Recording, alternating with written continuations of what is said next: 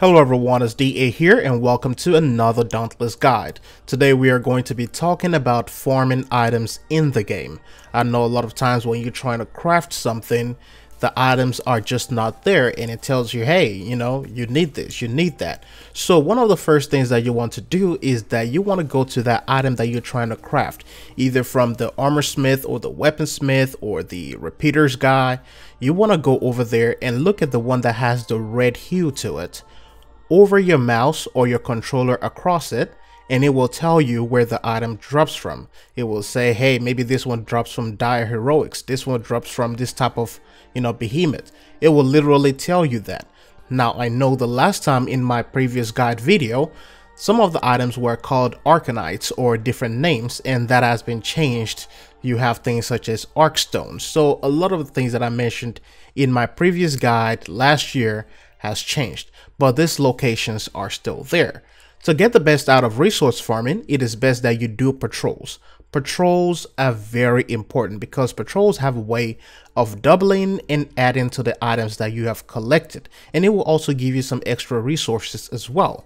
So things that would have taken you 3 trips to go and get would likely take you a single trip or maybe just 2 in total. Now here is the fun part. Some items will drop from dire patrols while some will drop from regular or heroic patrols or heroic missions. If the behemoth is something that you can still solo and your slayer level is a little bit higher than the threat level, or your armor level and weapons is a little bit higher than that of the behemoth's requirement, then I will suggest that you solo that patrol or solo that mission.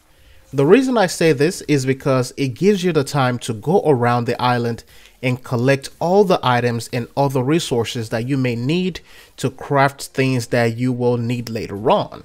So it is very important to do some of those lower level ones solo. It just gives you time, and of course it also makes you better. If you do it in a group, chances are no one is going to wait for you to go around, and they will likely just kill the behemoth before you even get enough time to farm for other stuff. So on lower threat areas, doing it solo will help you than going in groups. Now, if you are going in with friends, then you can ask them if they wouldn't mind you looking around first or walk with you to get some of the stones or some of these other reagents. In the early stages of crafting and upgrading items such as armor or weapons, you will only need to hunt behemoths for parts. However, once you start reaching levels 9 or 10 on that weapon or armor, you will have to start looking into dire and heroic hunts. This is because it is part of the requirements for that hunt.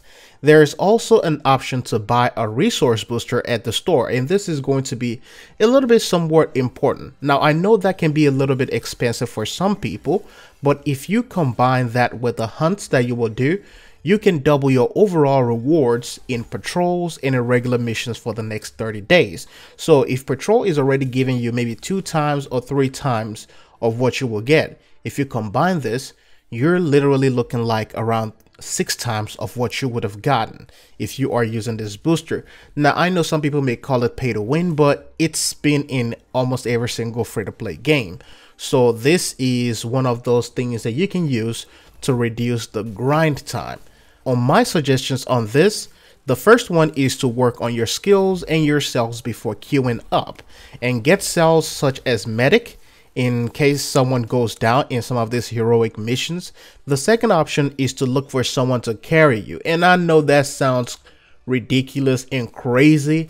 However, let's be honest here. My first ever heroic hunt was Shroud, and I was carried years ago. After that, I felt more comfortable with doing the same mission myself or going in with another group because now I know how to do it. I watched and paid attention to that person.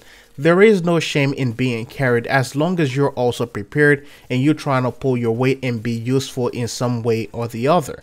Because a lot of times people make it seem like being carried is just this ridiculous stigma.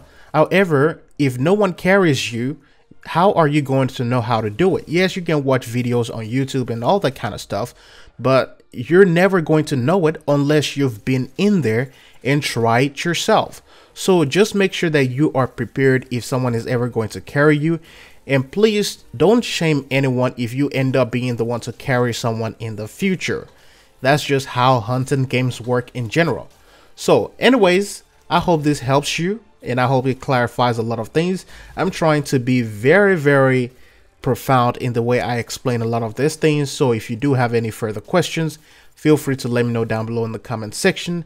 And if you are carrying people, you can also comment down below in the comment section as well. We have a lot of new slayers, and because we are crossplay, that even makes it a lot easier to carry people on any platform.